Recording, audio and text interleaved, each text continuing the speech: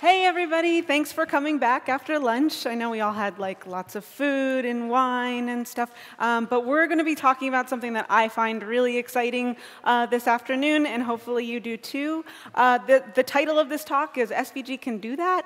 Part of the reason why I'm giving this talk is because SVG as a graphics format is just capable of so much. And I think we're just at the tip of the iceberg for really touching on all of those capabilities. So yeah, like I said, my name is Drasner. This is a photo of me as a child and my mom and my relationship with authority. I'm a senior developer advocate at Microsoft. I just started, so that's exciting. And I just think SVG is a total party. You can kind of make your party yourself, or you can have JavaScript be the event coordinator. Get it? Event. OK, there's going to be lots of bad jokes where that came from.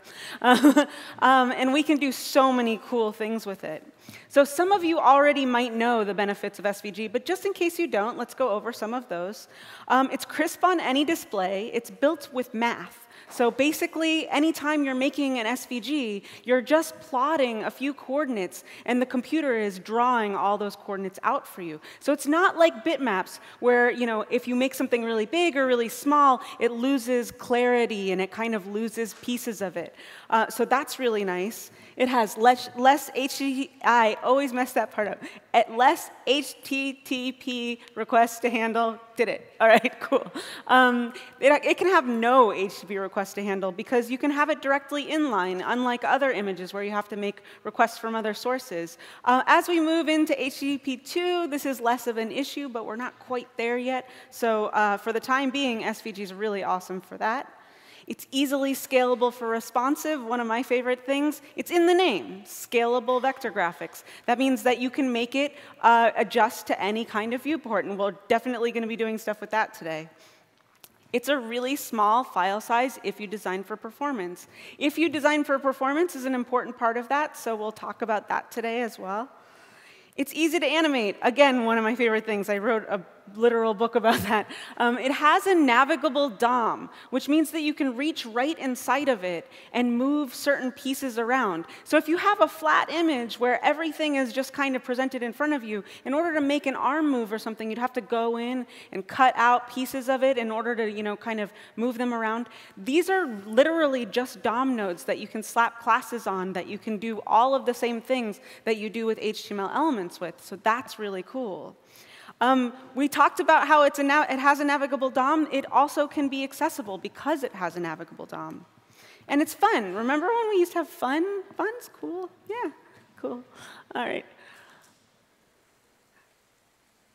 So with all of the pens that I'm going to be showing today, I made all of these demos, but I'm going to be showing you some work that other people made as well to kind of showcase them. But I'll definitely have their names at the top of them, and then also I make the slides open source, so you can check them out later.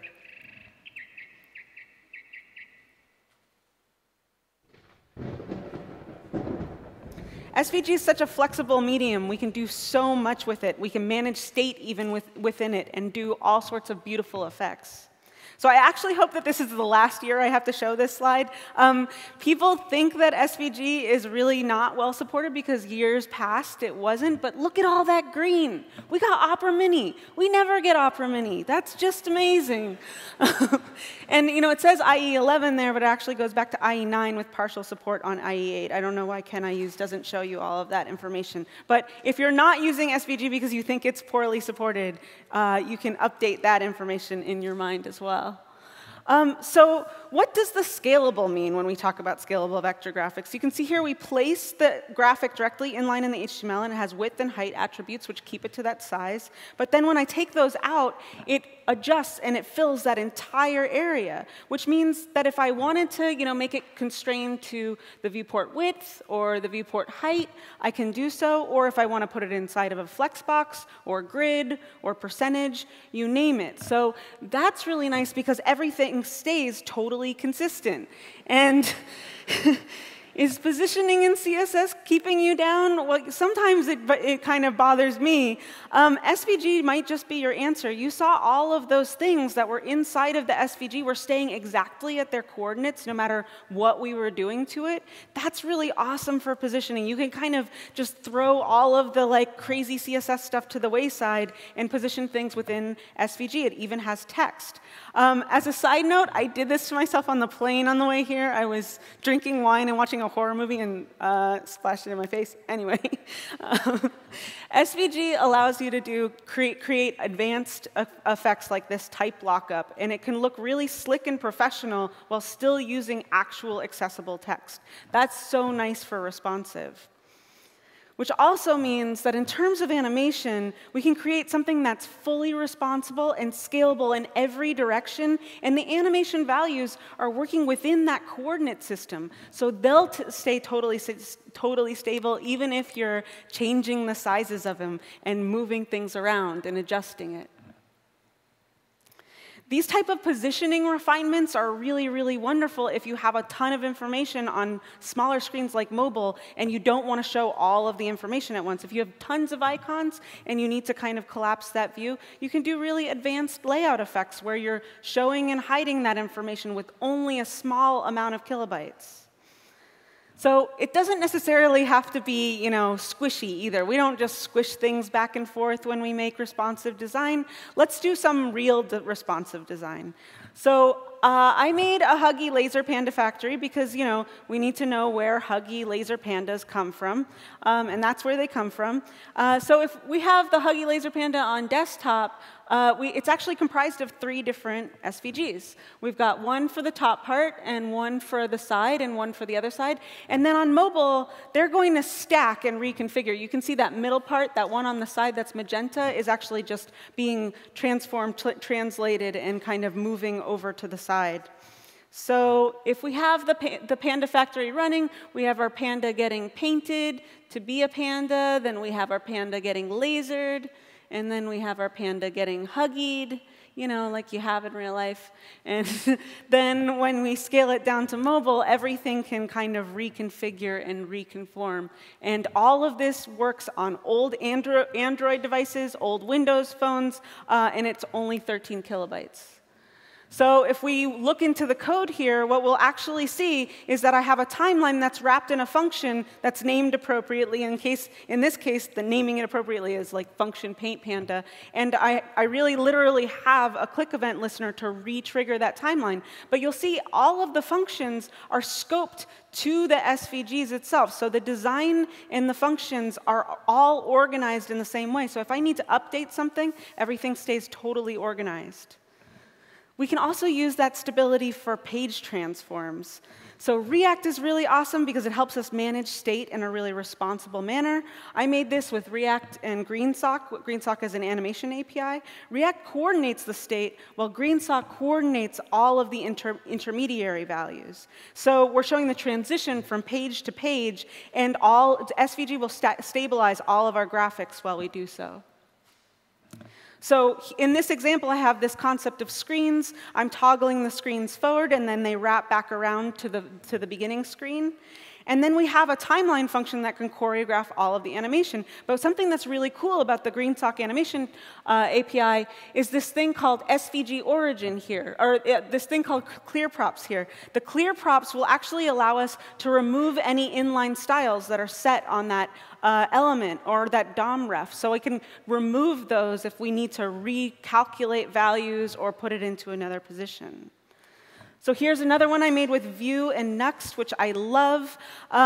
Vue is a front-end framework that is very similar to React in that it's the V of MVC. You probably are familiar with it. Nuxt is a really quick and easy way to get server-side rendering with Vue, and it allows you to do routing and all sorts of code splitting without stepping outside of a Vue file. And because we're using SVG for all of these animations, everything stays totally stable. Nuxt also gives us page transition hooks, so we can hook into the animation and make it different per page. So all of the ways that the mountains are changing and the text is changing changes per page. So if you'd like to check out the code, I have a repo for it and also a demo site that's live that you can check out too. I'm showing the slide so you can get a sense of how those JS hooks work. We have these different page routes, and if you want to plug into them, there's a bunch of different page hooks per page. The one that's really important here is this transition mode, and that's super cool, because when you have a transition mode in Vue, what it will do is it'll allow that component to completely unmount, but it'll wait for the animation to fully fade out, then it will unmount, and the other thing will wait until it's done. So you don't have to write any like messy callbacks, which is what you usually end up having to do when you write that kind of code. So this is from Code Drops. It's a similar concept, but it's built in a different way. The fixed content lies beneath, and once we move the content up, it gets revealed. And all at the same time, that SVG path is changed through path data ID. And this is done with anime.js, not Greensock. This pen by Sullivan Nolan uses transitioning effects and morphing. This is back to Greensock's Morph SVG. And you can see how it's really captivating. And again, because we're using SVGs, stays totally stable for mobile. But we can also use SVG for the layout itself. When we were making this page for web animation workshops, our branding is all these triangles, so we wanted to make some interesting page layouts. Those little triangles between the sections are little pieces of SVG where we've said preserve aspect ratio none, which means that it's always going to scale in every direction with the container. So usually you don't want that, right? If it's like a face or something, we don't want that. It's going to be like, and that's a technical term for that. But in terms of page layout, that's exactly what we want. Cool. So SVG can also be super tiny.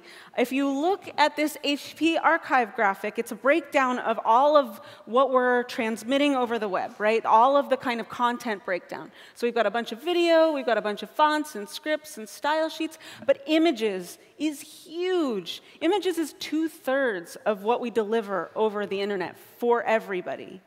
So I love this quote. You can't be a web performance expert without being an image expert. It's actually pretty true if you think about it. If you think about that last graphic, if you're not thinking about the size of your graphics, then you're really doing yourself a disservice.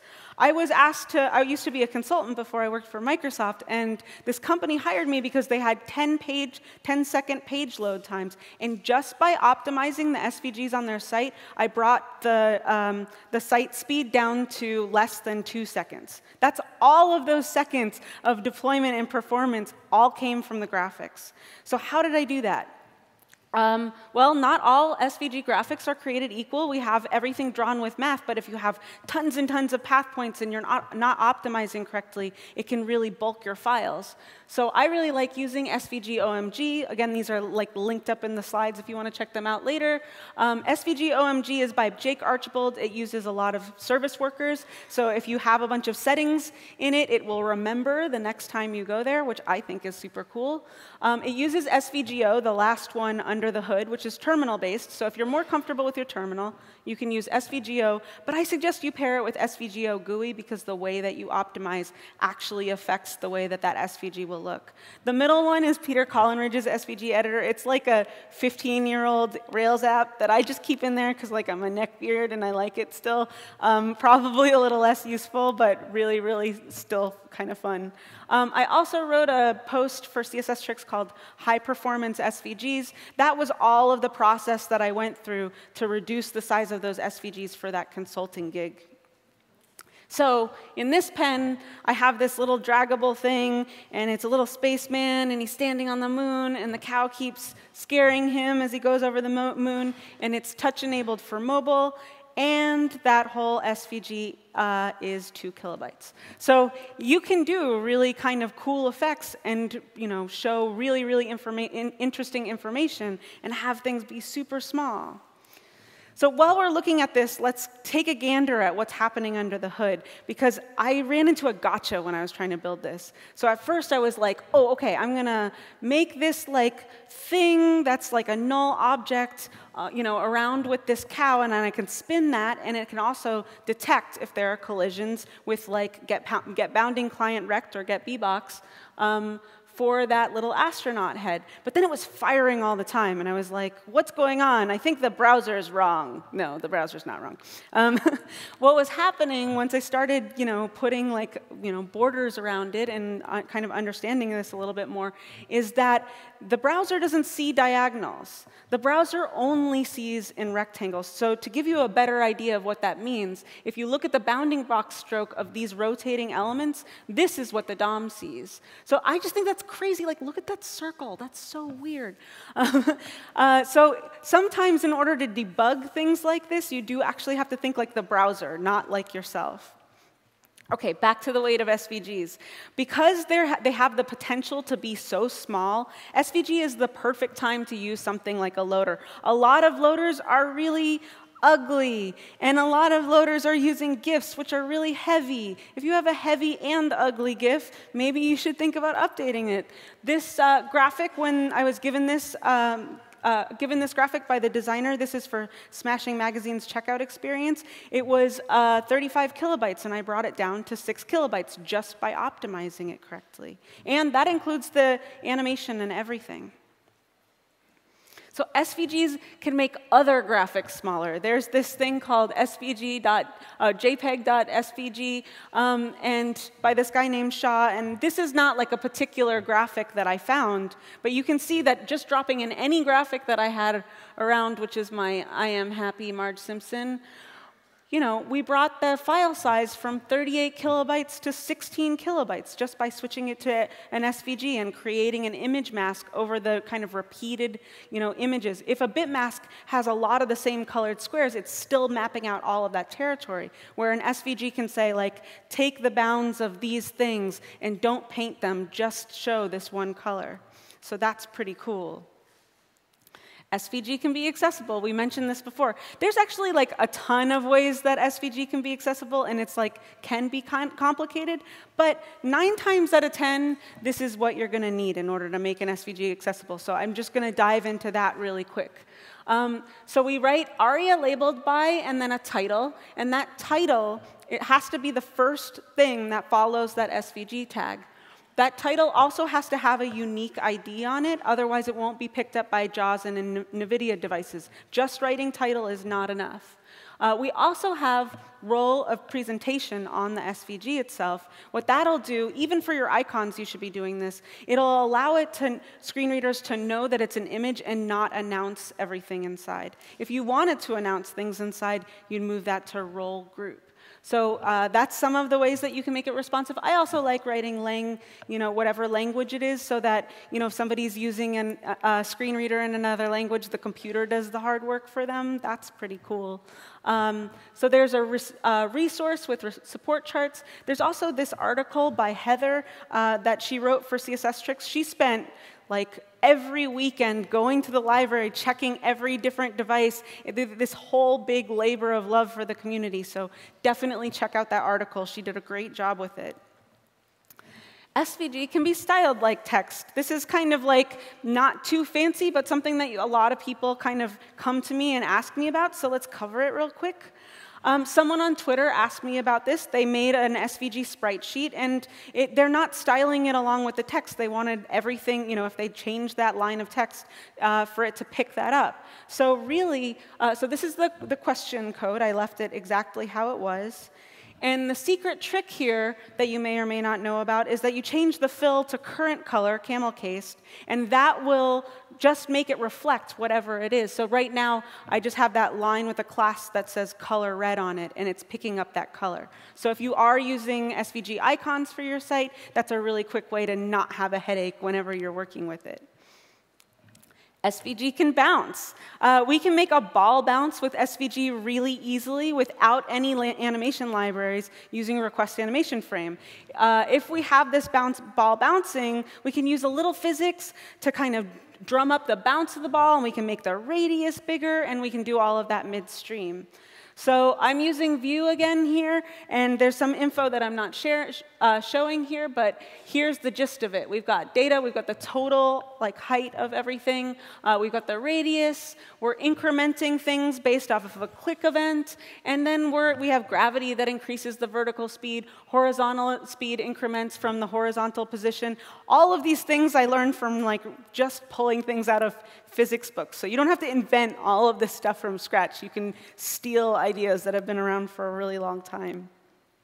This pen by Tiffany Rayside is one of my favorite animations of all time. She's not using any library or anything at all. She's spinning up pieces of the SVG, applying physics and even these crazy bounces to it all. So she manipulates the SVG path values when it hits the wall. She's just kind of a master. So if you don't already follow her on Twitter or CodePen, you should definitely go do that. SVG can snap. In order to create some, really, really beautiful effects, we're going to use some ES6 template literals, which you're probably all familiar with, but just in case you aren't, I'm just going to say something about them really quickly. Previously, we had string concatenation, and all of that printed out to this, which was really hard to read, and it was kind of ugly, and it was kind of error-prone because it was hard to read. And now we have awesome template literals that when you put things in backticks, we can just manipulate strings really, really readily. And what does that have to do with SVG? Well, SVG, all of those paths inside of an SVG are really just a bunch of strings of commands, and they have these curve values. And all of the letters mean a certain thing and draw certain kind of curves and create certain kind of paths. So I really like this kind of path explorer tool. If you're not familiar with the way that SVG works, you can go and play with this. I also wrote about it in my book if you want to, something that's a little bit more traditional. And if we know enough about how those curves are made, updating them is very simple with something like template literals. When we're building out these paths, we start with a move to, and then we can create those curves by using things like C and Q. So we give it a handle, and then we give it another point, and the computer draws a curve for us. How cool is that? You can plot 3 points and the computer draws a curve. I just think that's great. So that's really neat. And then we can plot the points. We have a bunch of different coordinate values that we're updating. And it's so flexible. We can make effects like this.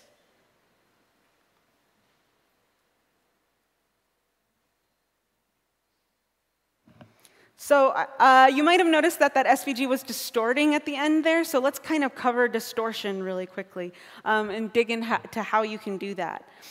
So distortion filters are really awesome. There was this great code drops demo with a bunch of buttons, and definitely the most impressive technique was you hit a button and this little ripple effect came out.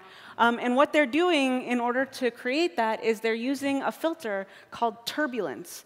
And you can animate this filter in JavaScript. You can't do it in CSS. It's not an animatable property. We're kind of hacking the spec here and manipulating it because there's just a bunch of numbers.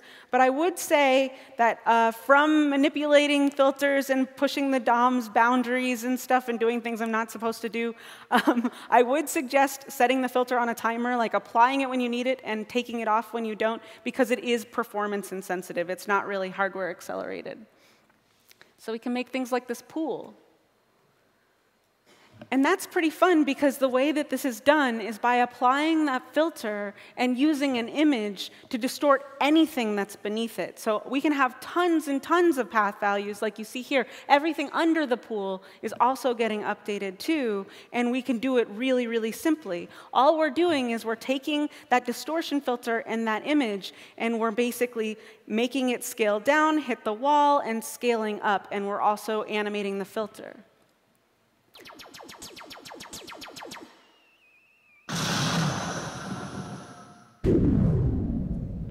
So we can do really, really crazy effects. And when I made this pen, I wasn't really thinking about the political climate. So it's it's kind of a weird one to show. But we can, by animating filters, we can also make things like a realistic candle that's drawn with math. That's really, really fun. In order to make this, I have a few different pieces that I just kind of traced off of a candle photo. So I just made this in Illustrator and then made a gradient that's attached to it. And then they're not actually blue, but I have a bunch of different path values that I'm going to set on a for loop, and I'm going to morph between those path values for each second and plot them along a timeline. But I also am using a filter, and it's this GUI filter that Lucas Beber created. So he has some prior art here. He's actually using this with divs. You can make an SVG filter and apply it to HTML. You don't only have to use SVG, so that's pretty cool. So a lot of people use this kind of GUI effect. It's a blur filter and a contrast filter applied at the same time. So yeah, we can, because that standard deviation of the filter is just using numbers, we can have JavaScript update those numbers. Request Animation Frame knows how to update numbers, so we can do that. We go through all of the path values, and then we've got a little math.random opacity because nature is just a little unpredictable. And then we can use that effect to create smoke with math. SVG can do on-the-fly logo adjustment. This demo was made by Leah Veru, who, if you don't follow her already, you should probably go do so because she makes all sorts of crazy great things. But basically, you're allowed to update these logos on the fly, which I think is super great. If you have to collaborate with a designer who keeps on not making their mind up, and they're like, oh, change it out here. Oh no, like fat is in, oh no, flat is in. You can kind of make all of these things really, really adjustable so you don't have to keep changing things up. And she made this with a tool called Mavo that she built. That's basically so that you can drum up sites using HTML and CSS with very little JavaScript, which is not very useful for us, but I'm pretty sure that almost everyone in this audience has a family member that's like, hey, can you make me a website? And if you do, this is a really good thing to show them, because with just a little bit of training, they can make their own website, and you can get on to your real-life work. SVG can draw itself, too. So let's say we have a shape, and the stroke of that shape is dashed. But we make the dash all the way around that entire shape. It's the length of the entire shape. That offset, the offset between those two dashes, is animatable. So we can have an SVG draw all onto the page just using CSS or something. So I made this pen to kind of celebrate New Year's.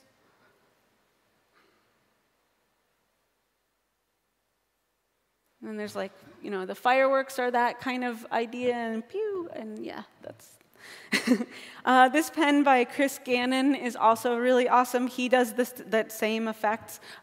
If you don't follow him, you should go follow him, because I think he's just pretty much a genius. He's also doing this with ClipPath. It's super cool. You can also interact with an SVG. We can manipulate it and interact with it on the fly as well. So since it has a navigable DOM, you can do all sorts of things with it.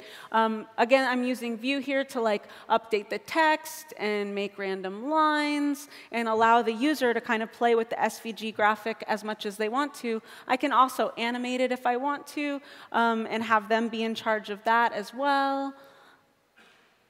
And I made this demo too long, so we're all going to watch it. So it's going to play the animation. But the coolest part of all of this is I'm going to play this animation. It's still a graphic, so I can still download it.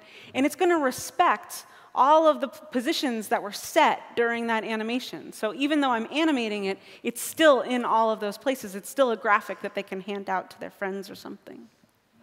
So here inside the HTML template, we can create some semantic form elements, and then we can bind them to these methods where we're creating and kind of drumming up pieces of the SVG on the fly. We can use SVG to respond to things that the browser is doing. So we have this little WALL-E pen. I don't know if you've seen the movie WALL-E, but I really like it. He has a little cockroach friend, and he's kind of reaching out for him every time the user moves across the page. So what we have here, and we have a bit more code than that, but basically we have these @mouse move events, and I've created an entire timeline for him reaching his arms out complete with eases, and then I plot that along that progress of the timeline along with the coordinates, so the user can control all of that, and it stays really, really lifelike. So in order to make that pen, we had to clip and mask things. So SVG can clip and mask things. SVG offers this thing called clip path, which is really nice because if you looked at his arms, they had to kind of reach out from somewhere, right? I can't just keep tucking everything behind everything else. In order to make it look realistic, it has to clip out parts of his arm. So we were able to do that with clip path.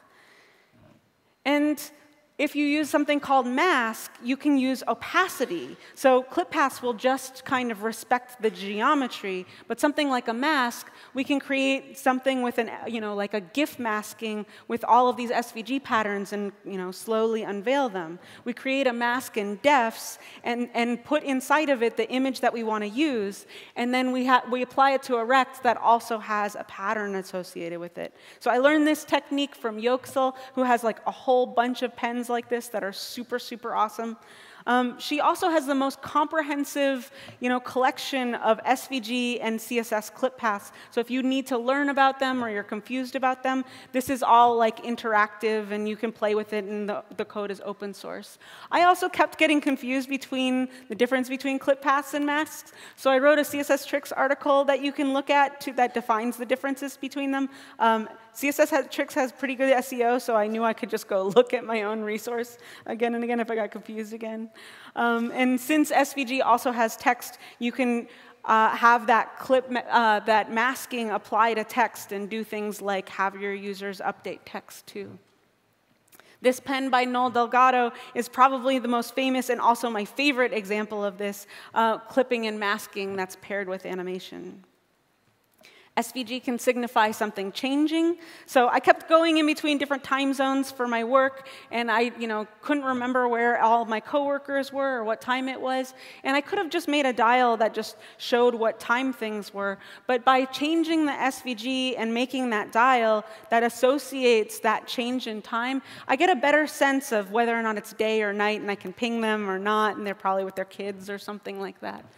But while I was working on this, something interesting I found was I used to use this thing called moment.js that kind of allowed me to work with time data and understand where everybody was, in terms of like daylight savings time. But there's actually a native method called toLocalTimeString that offers all of these defaults, like hours and minutes and all sorts of things. So that actually respects all of those daylight savings times. So you can eliminate a big library like Moment. You can use SVG's Vuebox as a camera. This is one of my favorites.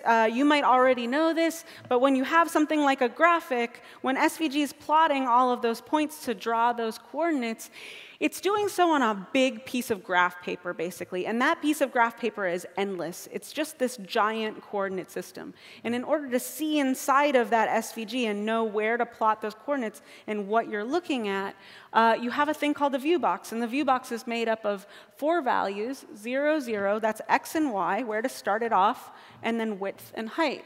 So if I wanted to update this Vuebox to just look at these little houses or something, I would have to update them to 215 by 160, 42 by 20.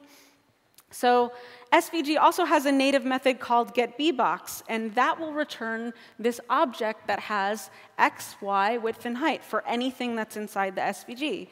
That's cool. That sounds a little familiar. That might be what we need to maybe animate it or update it on the fly. So here I'm just using that to update the Vuebox, and then if I take that out, it will go right back to where it was. So I'm just setting the attributes based on that. So then we can do something like this data visualization, where we're zooming in on a certain country in order to show different pieces of information. And again, because it's SVG, it's all totally scalable for mobile, and it's so small because it's just one path that's drawn. We can also make a flow chart. Basically, this is just a giant SVG, and we're just like moving things based on the user input, and like then people can pick a certain thing, and then they can go to a different kind of output. So we can make interactive flow charts. This one is really cool. This is like a game that somebody made, updating the Vue box, where they're like placing little household items and stuff. But we can do better. We can do like a big game. So let's make a game, and that will be the last thing we do this afternoon. So if we have a game about a hipster elephant that's going to go get tacos, but his friends keep texting him to change plans, and you're supposed to try to go get the tacos, but avoid the text messages, and like there's margaritas for extra bonus points. Oops. So you can basically move this guy around, and like your heart meter goes up and down. And if you lose the game, you become hangry, and you have to watch a movie you already saw. And if you win the game, you can tweet out your score. It's based on real-life events. So how do we use SVG in order to create this? We're using React to manage all the state for that application. If you know how to manage state for an application, you can probably already make a game, too. So we're using SVG 3 ways. We have it directly inline in the HTML for loops. We have background images for things like tacos. We're not really updating the tacos. We're just kind of throwing them across, so they don't have to do anything super special. And we have things that are inline directly in React. So let's look at that last one really quickly. So if we have, this is a slightly older pen, so yes, I know I'm using React.create class. I wouldn't use that now. I would use class extends.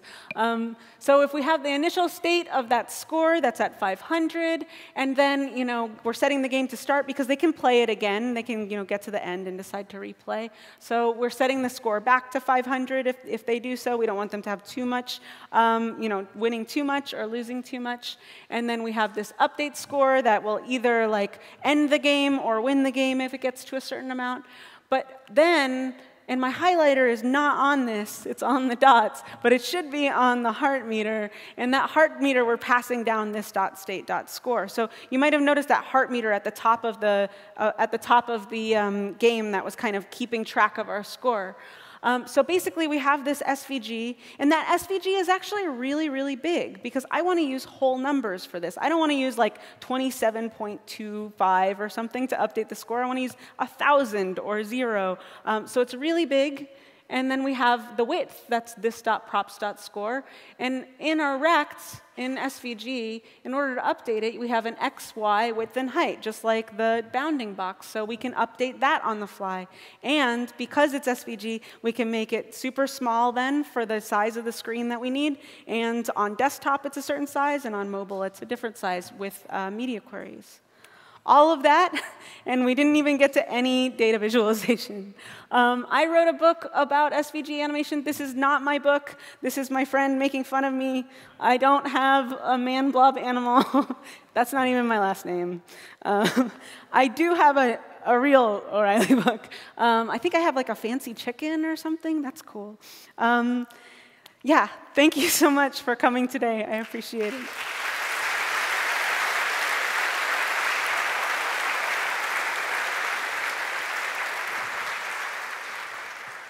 Thank you so much, Sarah. Those animations totally blew my mind. And I love how you shouted out so many other creators in your talk. Way to spread the love. Yeah, there's a lot of them. We have time for one quick question.